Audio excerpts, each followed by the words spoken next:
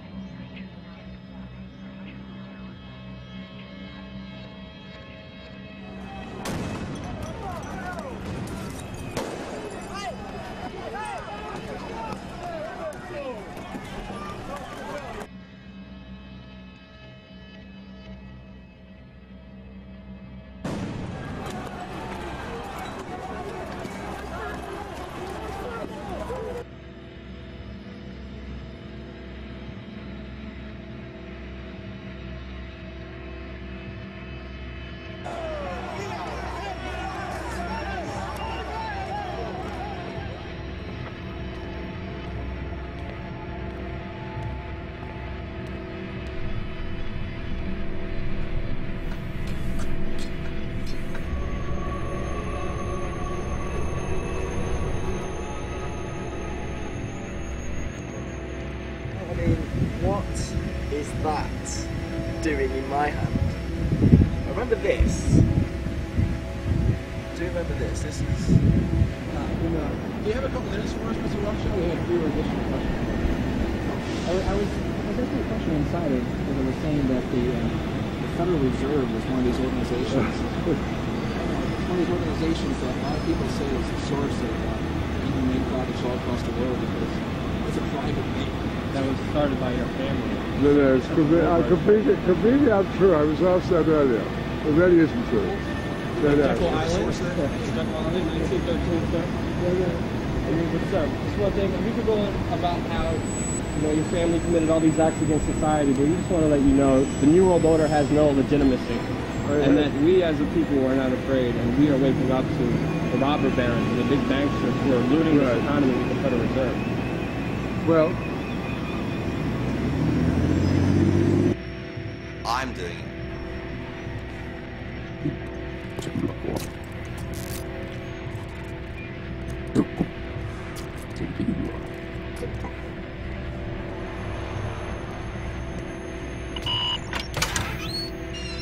The land was being used by sheep farmers, and they didn't want their land to be removed from their use. So that he was very much criticized, but he spent 20 years and finally acquired most of the land, buying it in small bits, and then gave it to the government. A country that builds underground nuclear facilities, that develops intercontinental ballistic missiles, that manufactures thousands of centrifuges, and that absorbs crippling sanctions, is doing all that in order to advance medical science. So you see, when that Iranian ICBM is flying through the air to a location near you, you've got nothing to worry about. It's only carrying medical isotopes. Ladies and gentlemen, if it looks like a duck, if it walks like a duck, if it quacks like a duck, then what is it? What is it? That's right. It's a duck, but this duck is a nuclear duck. And it's time the world started calling a duck a duck. You need early screening. You need to be tested. You need to have all kinds of shots. You need to have all kinds of shots. You need to have all kinds of shots. What? I'm not going. What? I'm not going. Say something. I'm not going. Who's not going? I'm not going. Fucking all going. I'm not going. Wow.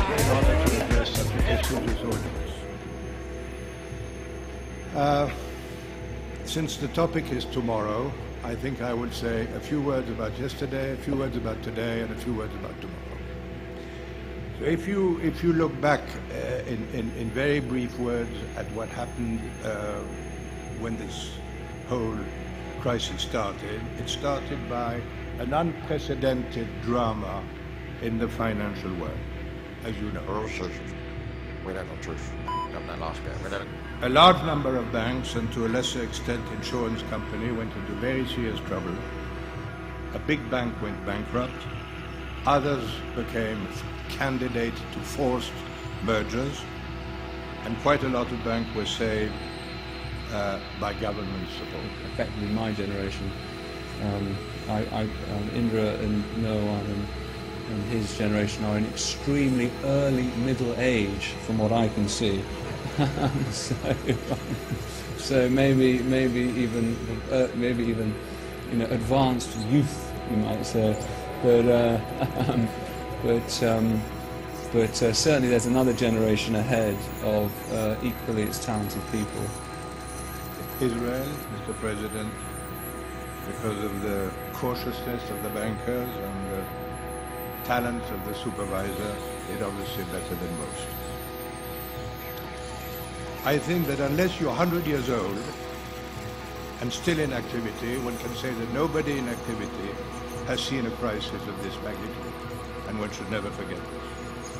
The financial industry came very close to a collapse and was saved by remarkable action put in place by central bankers who provided liquidity in a variety of sophisticated forms to the banking industry, and by governments.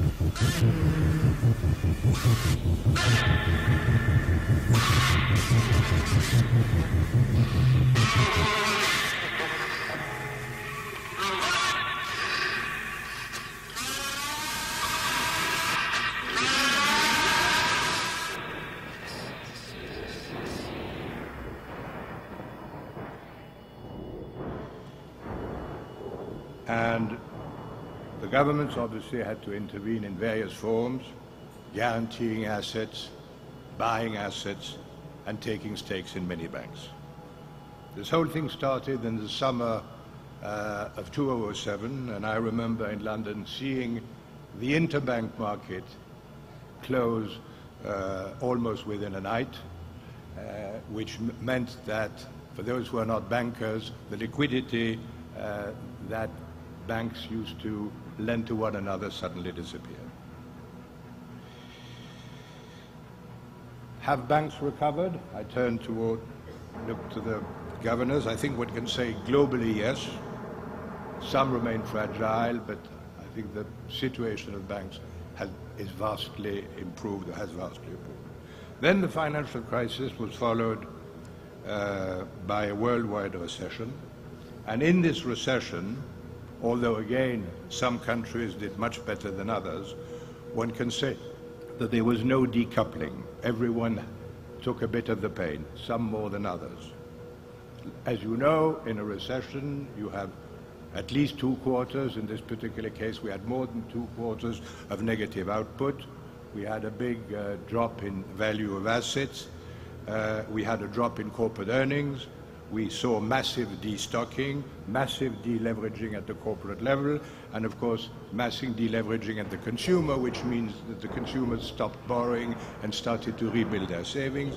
And of course, when consumers rebuild saving and stop borrowing, it fuels recession, particularly in countries like the US, where the share of GDP coming from consumer spending is very high, and therefore, of course, you can't come back to a more healthy situation and expect to keep economic dynamism.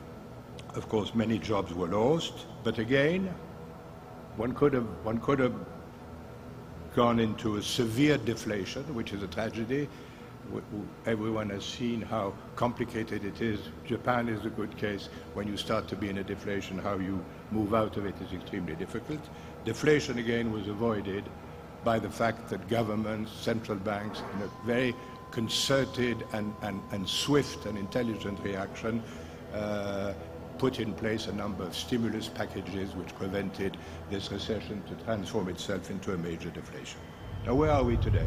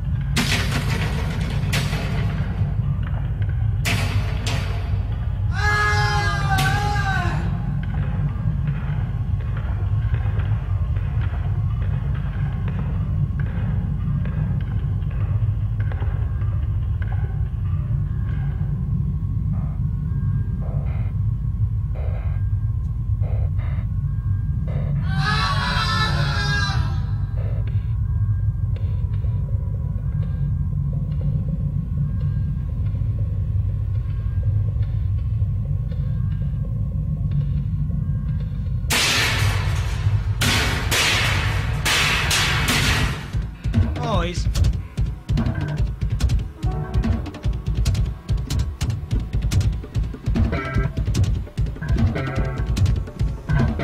Okay, boys.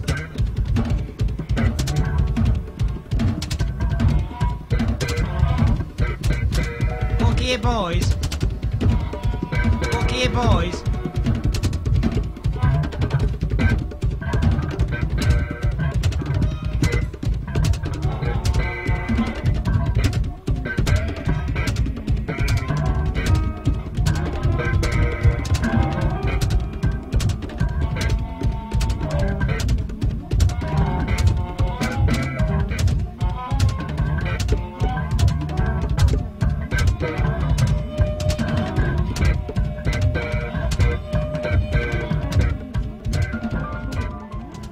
I think today's stock markets have, as you know, recovered. There's been a great rally, particularly in the last 3 months. The question then is, this recovery, is it reflective completely or only partially of the situation of the real economy? And I think it is only partially reflective of the situation of the real economy.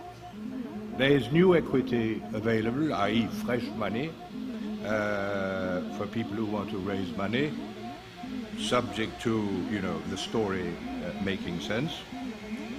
Bond markets have reopened, and that segment is extremely active. Credit spreads have improved, and corporate earnings seem to have stabilized. So there are some clearly positive aspects today. But unemployment is still increasing, and I believe that no one can talk of a final recovery while people are still losing their jobs. I think we need a one-world government, a scientific dictatorship. I haven't heard that we do. You haven't heard that we do? Ah, come, Mr. Rothschild.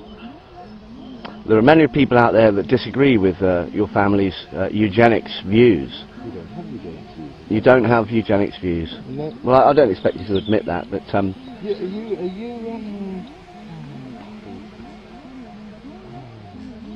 I'm not here to confront you, I'd just really like to know your views on that. The Captain's Green, who then decided, who came up with the most amazing nonsense about us being another planet, about us being another planet, another planet, another planet. Business, and particularly in the financial and the banking sector, will not remember what happened.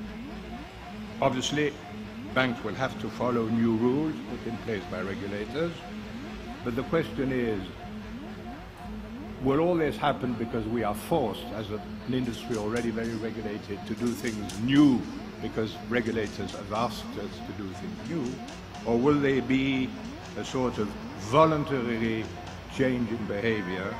And to put it in very simple terms, will people understand that more transparency is needed when it comes to bank, less complexity, maybe a better quality earnings than just a quantity of earnings, and of course accountability. I leave the legal side apart, moral accountability on the part of senior management when it comes to running institutions like banks.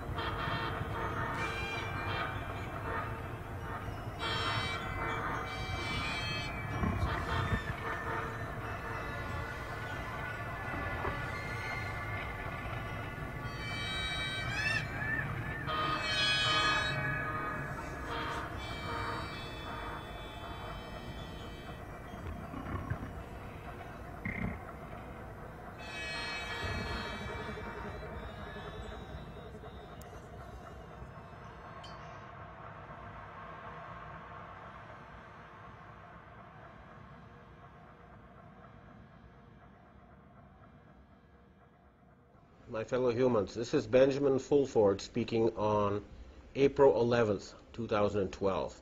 This is just a short announcement to let people know that the time for talking is over.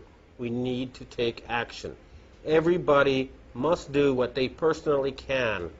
These satanic Kabbalists do not intend to leave quietly. We have to start arresting them, removing them from positions of power, and it has started, and it will continue.